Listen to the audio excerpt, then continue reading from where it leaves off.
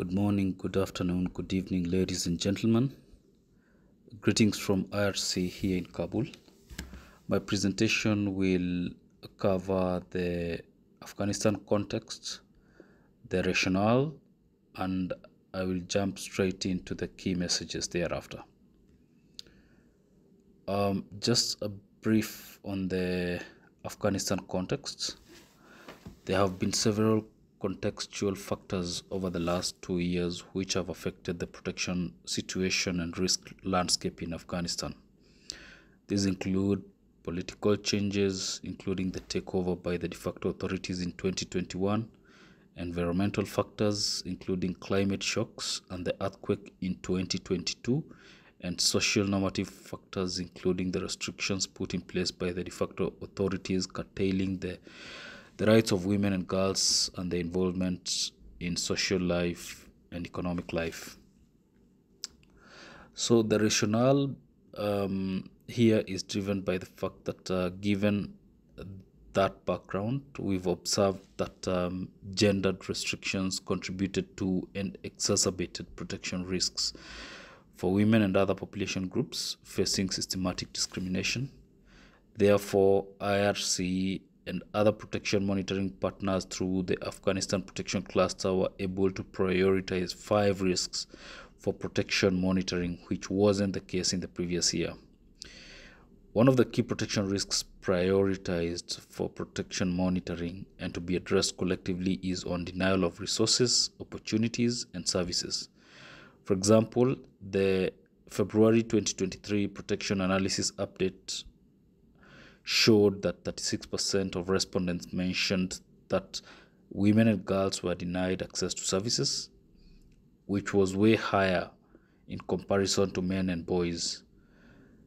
We continue observing an increasing trend in this regard, and this draws the need for an intersectional look and underscores the importance of disaggregated analysis to understand who is affected by protection risks and how, as these will differ from women-headed households, women and girls with disabilities in rural areas, older women, and marginalized minorities such as internally displaced persons. Also, the restricted humanitarian space and ban on female humanitarians brings forth challenges of not only being able to reach populations facing systemic discrimination, but also it influences whose voices and perspectives are included in the analysis needed to inform our response. This, therefore, leads me to the key messages. And the first key message from our end is that on realizing the localization of assistance.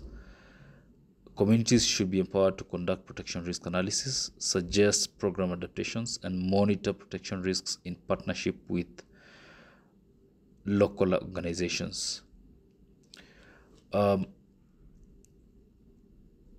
Following community consultations, IRC made several program adaptations. For example, IRC's Women Protection and Empowerment Program was rebranded to Family Support Program, and Women and Girls Safe Spaces were rebranded to Family Support Centers. IRC also partnered with a local organization of persons with disabilities to deliver services to men, women, boys, and girls with disabilities. The second key message is that survival is an integral part of protection, and an intersectional response is the way forward. We've observed that acute food insecurity requires immediate attention to discourage negative coping mechanisms and strategies leading to increased protection risks. We've observed changes in drivers to household shocks, for example, climate change that resulted to acute food insecurity and consequently survival-related negative coping strategies such as accumulation of debt, selling of assets, street begging, migration outside Afghanistan, and early child marriages. All these have heightened protection risks. Our last key message is that a well-coordinated, integrated, and multi-sector planning and monitoring is fundamental towards a stronger protection response. Sector-specific integration tools and referrals should be strengthened. This underscores the centrality of protection and as part of IRC's integration strategy. IRC is co-locating multiple services in the same communities to ensure that clients have access to complementary services and referrals between sectors to help address their needs. We've also observed that health and nutrition are a strategic entry point for protection while implementing women and girls programming through the family support centers where services such as food are delivered.